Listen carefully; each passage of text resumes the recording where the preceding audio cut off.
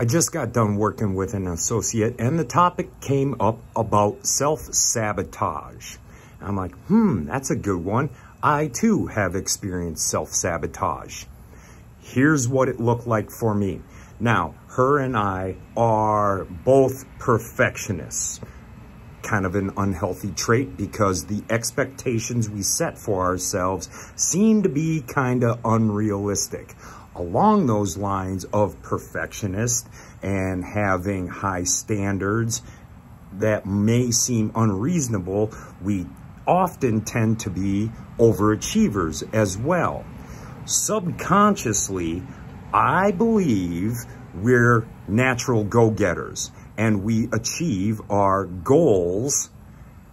Then, when we achieve the goals, it leads us to a fear of being uncomfortable that we're actually attaining our high standards, and thus, to wreck it and burn it all down, we self-sabotage.